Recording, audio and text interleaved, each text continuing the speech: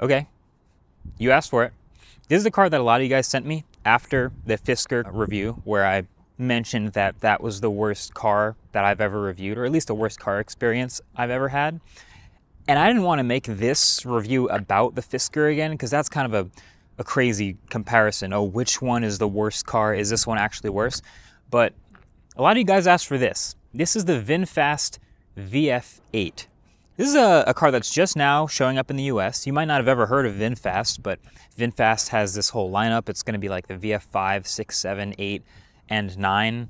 All of them SUVs, the 9 being the biggest 3-row, but this is basically a Model Y-sized electric crossover. And it has a shocking amount of similarities with the Fisker, I'll put it that way. But it's different. I'll just walk you through it. So this is a very popular size to make a new vehicle, right? So I don't blame them for trying. Model Y is the most popular selling vehicle in the world, so why not make a competitor to that one? And this one, it has a lot of shades of good looks. I think the front end's a little bit complicated, but the headlights are here, the blinkers are here, it's got these DRLs, VinFast logo in the middle, and I assume the VF stands for VinFast, so I think that makes this the Vinfast 8. But you get around to the side, and this is a pretty reasonable looking vehicle. I get shades of Mach-E from this angle, from this front 3/4. You got your charging port up here. These aero caps on the wheels, pretty normal looking. There's 2 trims of this, the Eco and the Plus. So this is the Plus, so it'll have a little more horsepower. But we get to the back, and it's a totally normal looking hatchback. And I actually think some of these taillights, again, are bringing Mustang back, but that's the back of this. This whole vehicle, this whole thing starts in the, I think, the mid-40s, 40-something thousand dollars, and then the Plus is like 50,000 plus. To me, the philosophy behind this vehicle was, yeah, we're gonna have to make something cheap, and they kind of almost did, but it brings back the age-old smartphone question. Would you rather buy a brand new, cheap piece of tech or a depreciated, older flagship? And this one makes a good argument for the depreciated older flagship. But let's start with some of the good stuff, right? So this is the key. It's black and white, so it matches the car, right? To me, it looks a little bit upside down, but whatever. You can unlock and you hit that back button and you can get into the back. This is a power opening and closing liftgate, and it's a pretty good amount of space. And when you want to cross over, you probably want it for utilities. So, these back seats, they do sort of lean back a little bit if you want, and when they're not leaned back, you get more space. Charging equipment, room for a full spare, okay? So that's a good fundamental you don't always see. A lot of plastic in here. I'll get to the interior materials in a second, but hey, power opening, power closing. It's a good start. But then there's a little bit of good stuff to the back seat too, so I'll jump in. Regular door handles, they don't like flush recess into the back of the car, so probably less likely to break. And then you get these sort of brown and black interior seats, so a little bit more visually interesting than some others. And then I jump in, and I'm behind the 6'3" passenger position, and I actually do have some space, a little bit of legroom. Not a lot of footroom under the seats, but I do like that there's this huge glass sunroof. This can move, this can open. It is a pretty good spot to be, at least for right here. Now, why is there this in the middle? Typically a middle seat in an EV is a good spot to be because you don't need this tunnel for like a transmission, but this one still has it for some reason. But then also, hey, look, a good thing, 90-watt USB-C and 2 more USB-A for charging stuff. Love seeing that. And then let's say you don't have a center passenger, no cup holders until you pop them out of the front there, little hidden things. So that's cool to see. Nice. I don't suppose you spend a lot of time in the back seat of your own car, but if you have passengers, obviously they'll appreciate the bare fundamentals of this interior, at least getting that done, right? Good headroom, because it's a nice shape. It doesn't slope back quite as much as something like a Model Y. But then, yeah, pretty quickly, you start poking around and feeling a lot of money saving, a lot of cheapness. Like this plastic all through the door, pretty cheap feeling. This, I mean, that's a normal switch, but plastic handle. And so I'm sitting on vegan leather seats, which is totally fine. There's lots of vegan leather materials, but it's just, it doesn't feel great. It's not poorly made. It's just not a great material. But let's just get to the front seat because there's a lot more to talk about with the front seat. So here we go. Let's drive the VF8. Let's see what it looks like in the front seat. Again, Oh, this is actually a decently roomy. Why did it just flash the headlights? What was that? That was weird. Okay. Anyway, this is a very simple interior. Shades of Tesla, lots of money saving, except in one really interesting way, which I actually kind of like. So right in front of the driver, you've got this nice sized steering wheel with real buttons on it. And there's a little camera right here, which I'll talk about in a second, but there's no screen behind the steering wheel. Okay, regular stocks with shockingly little travel. It's kind of hard to explain that, but no screen back here, right? Very much looking like Model 3. Just have a screen over here with all your software. But then there's also an HUD. So I think when I see no screen in front of the wheel, I think, of course, less screens, saving money, but an HUD. I don't know, maybe Tesla should be taking notes from the VinFast. So I like that there's an HUD. Then you look at the rest of the inside of this car and, you know, it's got the plastic, it's got normal switches here, really simple layout. Physical volume knob is actually kind of nice. You can have your hazards on, window lock, your gears here, 2 cup holders, and a wireless charging pad that fits a giant ultra-sized phone with 2 USB ports there. One for battery, one for data. Cool. Real HVAC controls is another huge thing. A lot of these EVs that are copying Tesla are trying to do everything on the screen. And because of how bad this software is, I'm happy that there are real HVAC controls. Nice little mirror up there. Sunriser is pretty big. And hey, just to give it credit on a couple more fundamentals, wireless Android Auto and Apple CarPlay, and heated and ventilated front and rear seats. Look at this. Front seats, heat them up. Rear seats, cool them down. That goes for right and left, front and back. Not too many other complaints about this extremely simple front, other than like, this vegan leather is not the best. It's, especially seeing this huge swath of it right in front of you, you kind of look at that a lot when you're driving. But that's where it starts to get a little bit, as Doug would probably say, quirky. Driving this car, living with this car, lots of quirks. So first of all, the key fob, walking up to the car with the key fob in your pocket, nothing happens. Same as the Fisker. This is, it's kind of unresponsive. You have to hit the button to unlock the car. Once you get in, fine, you're in. I've noticed once when a couple times I got in the car and it was making this weird sound from the air conditioning in the corner of the car for a couple of seconds. I'll play a clip.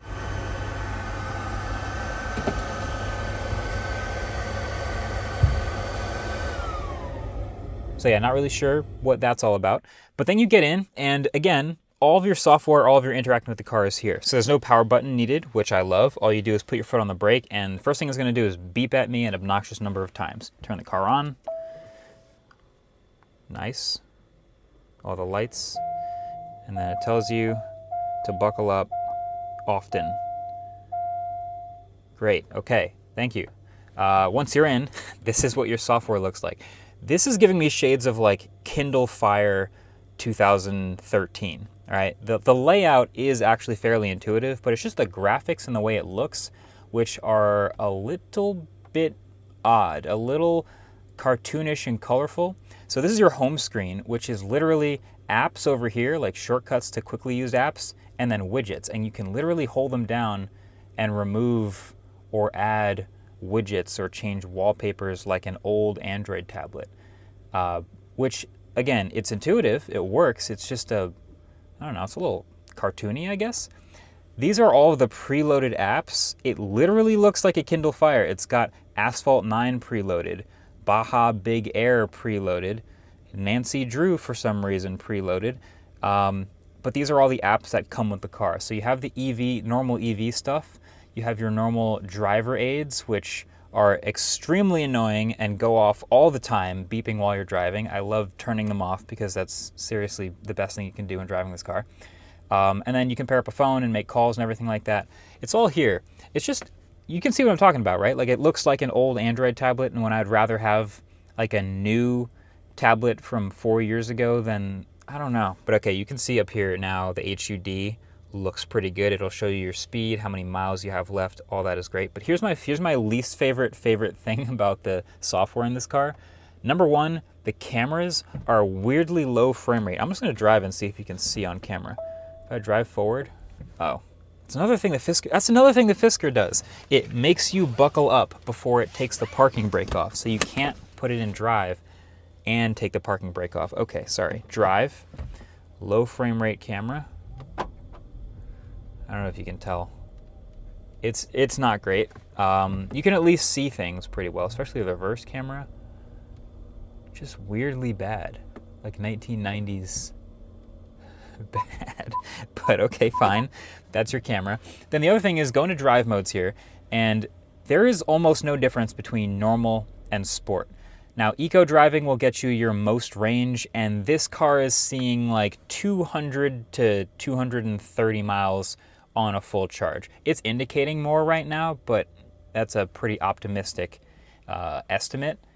Normal and sport, they're almost identical. I've found that this car has a little bit of a delay in the inputs, and I think it's intentional. So hear me out. When you're switching from a gas car to an electric car, the #1 difference with the electric car is usually the instant torque. Okay, sorry. So the instant torque of an electric car, which is usually what makes it fun.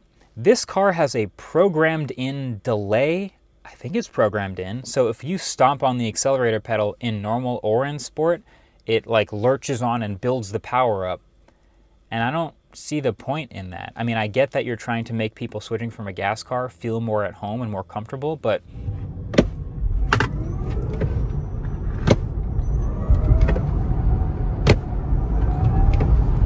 part of the nice thing about an EV is that instant torque. I don't want it to have to build up.